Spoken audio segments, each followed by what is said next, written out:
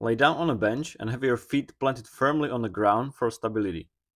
Hold the dumbbell in one hand with your arm extended straight up over your chest. Have your not working arm on the side or placed on your abdomen. Slowly lower the dumbbell to the side of your chest by bending your elbow.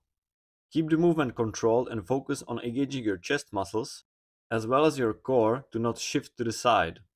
Lower the dumbbell until your upper arm is parallel to the ground or slightly below. Ensure your wrist is directly above your elbow. From there, push the dumbbell back up to the starting position by extending your arm, focusing on using your chest muscles to drive the movement. Exhale as you press up and keep the lift controlled and steady. Avoid overarching your spine, and your core should be engaged throughout the exercise to stabilize your torso.